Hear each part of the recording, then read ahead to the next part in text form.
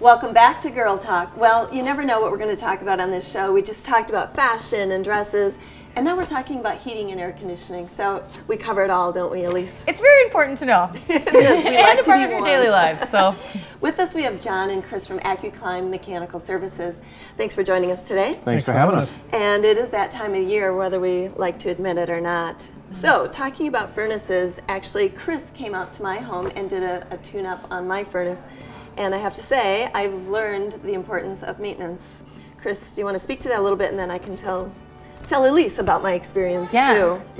You're right. It is very important for the maintenance. People think, we're going to always come in and find a problem. That's not it. The purpose of maintenance is, one, to make sure it's running properly, so that it's running the best it can under the circumstances it's in, and to make sure that you're not going to have a problem in the dead of winter. Your furnace doesn't break down at 8 a.m. on a Wednesday morning, it breaks down at 2 a.m. on a Saturday night. Absolutely. So we want to avoid those is what we're trying to do, and make sure you have a clean, safe, warm, healthy winter. And if we can help with that, it's a very inexpensive way to make sure. It's like changing the oil in your car. You really just should do it. So. Well, preventative maintenance. Yeah, but see, here's what I was going through. My furnace is what I thought was new. It's about 5 years old, and to me that seemed new. Yeah. So I know to change the filter. And is that not new? Apparently not. What happened? Well, no, just the fact that when Chris did the tune-up, he's like, oh, we got this developing here, and we have this developing here, and this will be a better, right. Let me clean this out and fix this so it doesn't create a problem at 2 in the morning on the coldest weekend of winter. Sure. So my mistake was just thinking that it was new enough that I can kind of push off any of that maintenance stuff until, I don't know. You realize how important it was. Till it's broke. Well, typically when you have a brand new furnace, you want to try and keep your maintenance up every year anyway, just because you never know what can happen over the course of a year. I guess you figure it's new and nothing wrong will go wrong for a while. But you can't control birds building nests in the exhaust or bees flying down the flue. There's not really much you can do about that. What a lot of people don't realize as well is annual maintenance is actually mandatory. If you read your owner's manuals, the warranties tell you that you have to do annual maintenance on it. No. Otherwise, it could not be covered under warranty possibly. Because they do ask us the last date of service on every warranty claim we file. Oh gosh.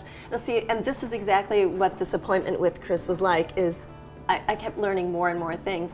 Some of them not that great. He's like, oh, do you know you have a leaky pipe up there? I'm like, oh, stop looking around.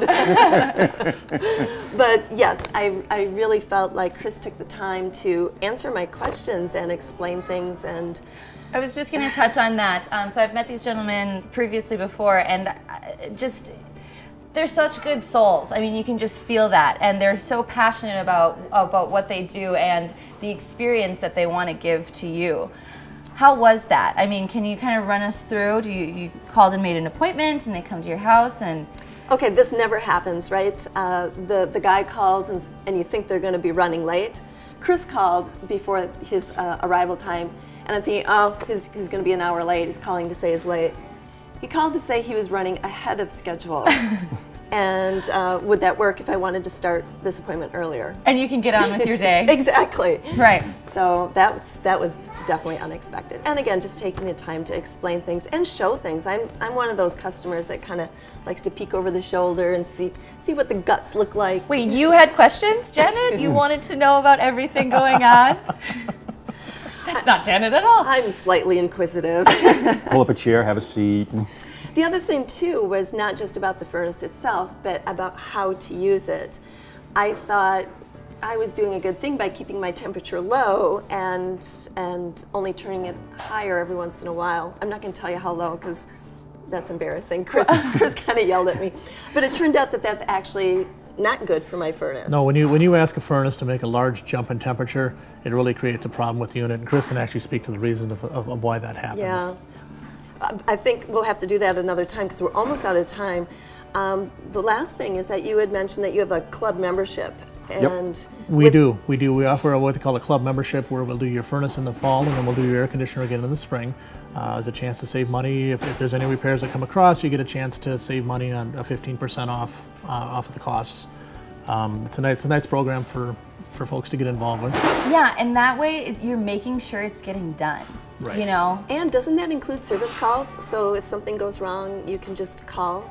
You can call, you get front of the line pass, which means if you've got a club membership and she doesn't, we'll come to you first. It's always nice to have a guy to call, right?